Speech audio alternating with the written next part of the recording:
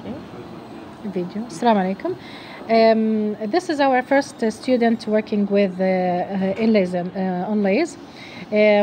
She began with the onlay. Try to focus it. Okay. First of all, this is the lingual surface. You have chosen, this is the tooth she has chosen. You have chosen this as the overlay surface. Okay, you have a definitive finish line.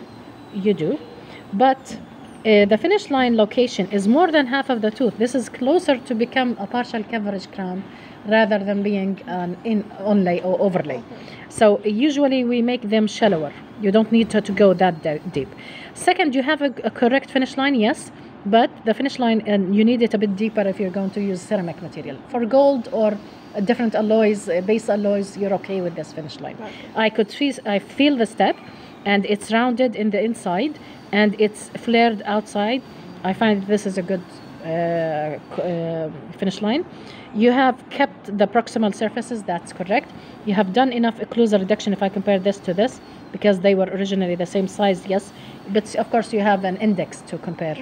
You have the cavity where the class 1 caries was there. You're okay.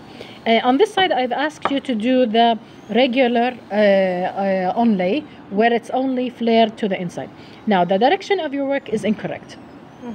Why? Because you have chosen to prepare in this direction. This direction is tilted buccally. This is not the direction we work on. I want to preserve the enamel, so I'm doing, this is not conservative. This, as I told you, this was over prepared downwards. This would be the finish line of an overlay. Okay? If it was an onlay only, I simply just do like this, in this direction. I don't need to go this much buccally. Yes. You have gone, if I'm looking at the original tooth, this is the original tooth. I don't need to, I only just remove, if this was the original, I'm going to prepare it for an onlay, for example. It's just enough for me. Okay, let me just focus here. Put the focus over here, please. Yes, keep the focus here, please. Okay, if suppose this is the tooth I'm preparing. If it was an onlay, I only remove from this side just enough thickness. I don't need to overlap the cusp and go buccally. This is a better design for the overlay. See how minimal? But because you don't have a correct finish line, I don't consider it correct. You need a specific or definitive finish line. So if I was going to do it an onlay on this with the flush design, I only need to go into the cavity with a direction like this, not outside, not to the outside. You have two directions. I could see one here and one here. So this is the overlay, not the onlay. Okay? Doctor, retention, what about retention? Okay. Onlay's retention comes from the, not the cavity. It actually comes from the bond all around. And the bond on the enamel is better than the bond on the dentine. And this is where the main retention you take it from.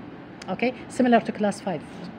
So this is the retention. So I don't need to increase the surface area? You have, the surface area is already increased by the cavity. You don't need to place grooves as we had done in the partial coverage crown. Because you have the increased surface area from inside the cavity itself. Okay? Any other question? Thanks. Okay, thank you.